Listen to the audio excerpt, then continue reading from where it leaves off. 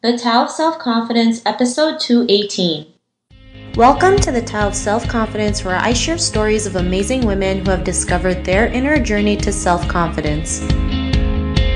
Visit our website at thetaoofselfconfidence.com. Your inner journey to self-confidence awaits.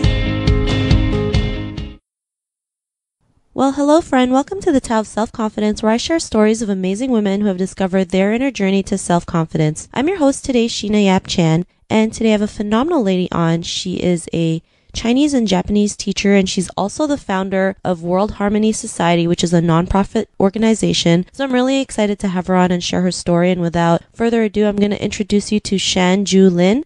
Shan Ju, how are you today? Maybe you can fill in a little bit more about yourself to our listeners. Hi. Yes, I'm good. Thank you. I'm Sheena. Okay, I'm a Taiwanese. I migrated from Taiwan to Australia in 1991, and here I also I'm also the founder of a World Harmony Society, and we run festivals, Harmony Day Festival and Children's Festival to promote multiculturalism, which is to promote intercultural understanding, so to create harmony for our society. And I also a voluntary journalist and website editor.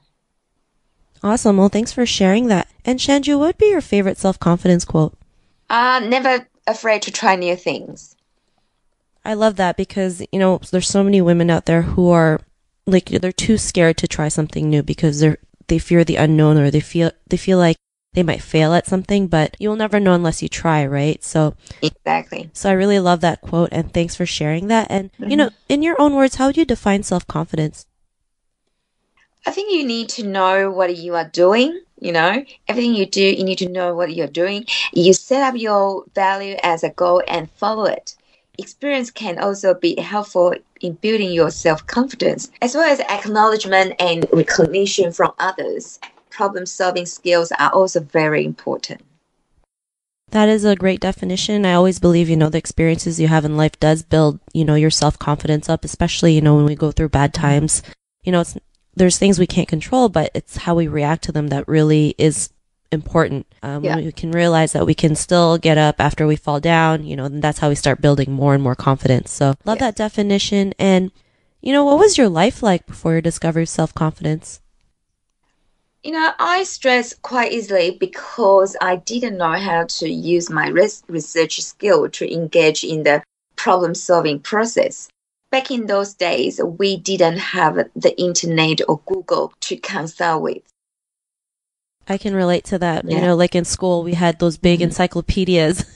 Yes. And yes. And it's like you have to go through all these books just to like research something, right? Or go to the library. So, I can totally relate with that. But, what was that aha moment in your life when you realized you could, be able to build that confidence and be able to have that, problem solving process?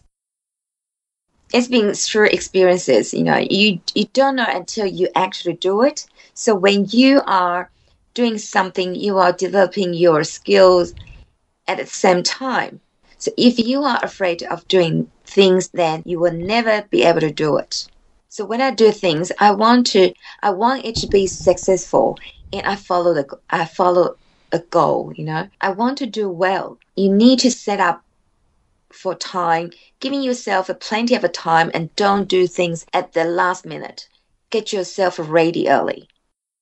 The first time when I was attending an English course with my young son, who was 1.5 years old at that time, I was a single parent in a new country, and I was going to TAFE to learn English. I had arrived in Australia with just enough English skill to be able to survive, but not enough to be able to attend university. So my marriage had only lasted for 5 months, and it was only the second day after deciding to get divorced from my husband that I discovered that I was pregnant. So there was no way that I would abort this baby, and he has since grown up to be a very fine young man. To study, I would have to put my son to sleep and then start my study every night about 9:30 p.m. and work through to 2 a.m. It also took me a longer time of study each day. due to my levels of English when compared to a native speaker.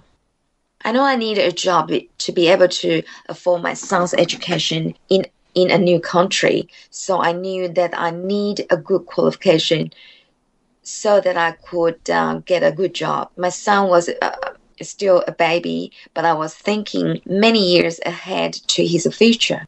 Others my age would go out and have fun, but I knew to concentrate on what was important. I was fortunate that I also had financial and emotional support from my family in Taiwan. I think it would have been so much harder if I was to do this completely on my own. Having a baby doesn't destroy your dreams. He merely becomes part of the dream and the absolute joy of your heart. He's an international music performer. When he isn't studying in New York, and I have to look up a website to find out which country and which city he is in and what his schedule is. I also have his photo on the screen of my phone, so I can, I make sure he's in my sight every day. Awesome. And I love that story. It's great that, you use your son to become better. I know there's so many people out there who feel like, they can't do it because they have kids, and you used it as a reason to fuel your goals, and now he's an international music performer, which is amazing. Congrats to that. And because of this, what's your life been like now? When I graduated from university, I suddenly realized I can do it, and then I went to do a master of teaching so that I could teach. I'm a teacher at various schools in Brisbane, both high school and primary schools. Awesome. Well, thanks for sharing that. And Shan Ju, to the woman who's listening to your episode, she may be in her own journey of self-confidence. What would be that one tip you would give to her? Just be brave enough to try anything. You need to do it before you know you can do it. When you are facing any difficulty, be calm and don't be too nervous. Anything can be solved. And I believe there is always someone there to help you, or even a government system you can get help from. When I found I was pregnant, my husband asked me to get an abortion because we were getting divorced. But there was no way that I would do it. I just know that I have to keep the baby.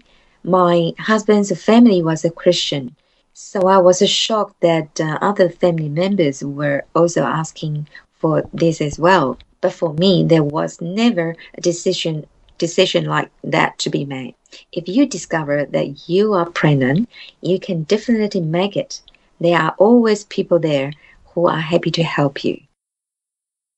Those are great tips, and thanks for sharing that. And, it is a shock that, even though your ex-husband's family was Christian, they told you to abort the baby. And I think it's also because, Chinese culture or Taiwanese culture is like, they don't want that kind of shame sometimes in that family. So it's like the mix of two, right?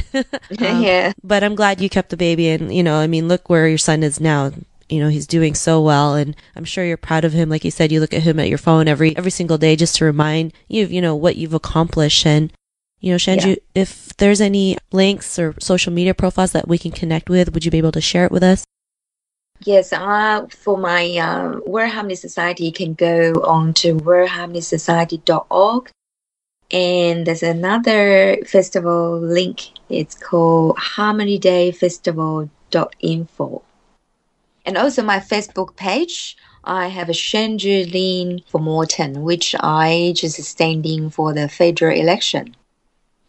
Thanks so much. And to our listeners, if you want to connect with Shan Ju, you can also head on over to thetaoselfconfidence.com and search for Shan Ju's name. Her show notes will pop up along with everything else we talked about. And I really just want to thank Shan Ju for taking the time to share her story with us. So thank you so much. Well, thank you, Sheena, for having me in your program. Thank you. No problem. And to our listeners, be on the lookout for another new episode of another amazing woman's journey to self-confidence, and we'll catch you later. Bye for now. Thank you. Bye. Thank you for tuning in to another amazing episode of The Tao of Self-Confidence. Get your free audiobook by visiting our website at thetaoofselfconfidence.com. Your inner journey to self-confidence awaits.